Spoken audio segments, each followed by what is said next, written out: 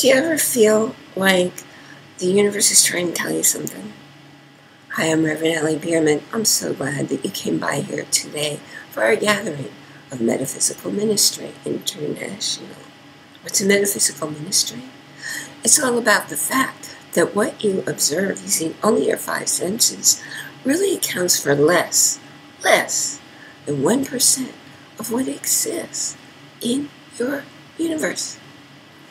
So, when you learn how to move beyond your five senses and open yourself to the fact that other dimensions exist, your life will become so much richer.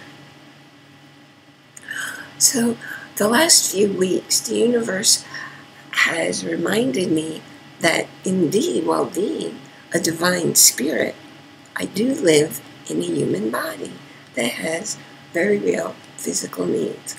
I was doing a huge project. It actually has taken me 8 months so far, and I've got maybe another month left finishing it up and delivering all the gifts and the donations that came in. So I was working nearly round the clock, because you know what? I love what I do. I love making a difference in people's lives. I love reaching as many people as I can. And I wasn't ever tired. I would just go all those months. And then when the donation period ended, the universe said, okay, let's hold on here. We're going to take a little while before delivering the gifts. And what happened was all the nerve damage I had that causes me to lose my voice, that causes me to have trouble swallowing, causes me to have trouble just moving my body because I get very sick from acid issues. It all came like long. Not gradually, but boom, pow, hit me really hard. And for a week, I couldn't do much of anything except lie still. And now, hey, I have a voice, so I can make this video for you. That's why you haven't seen me recently.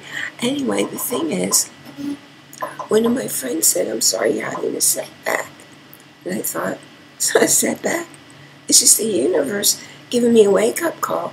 And in fact, it's given me the call in a very gentle whisper, because I've learned to hear the gentle whispers, and I didn't need to get knocked for a loop with a nudge that bowled me over. So I paid attention. I'm doing the resting. I'm not working all day and all night anymore. I'm making sure I relax. I enjoy myself.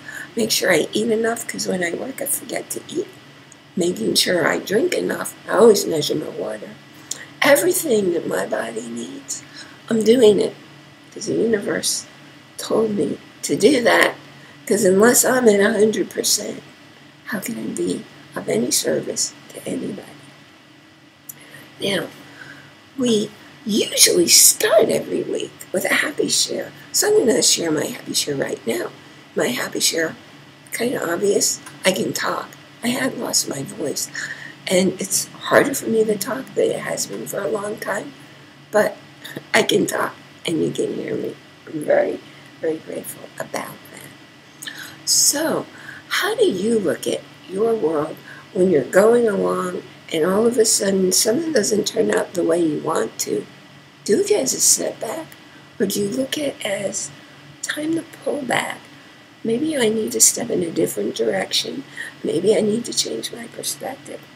The choice is yours. I wish you a week filled with many blessings and real insight into what's going on in your world, such that you get to move forward every single day.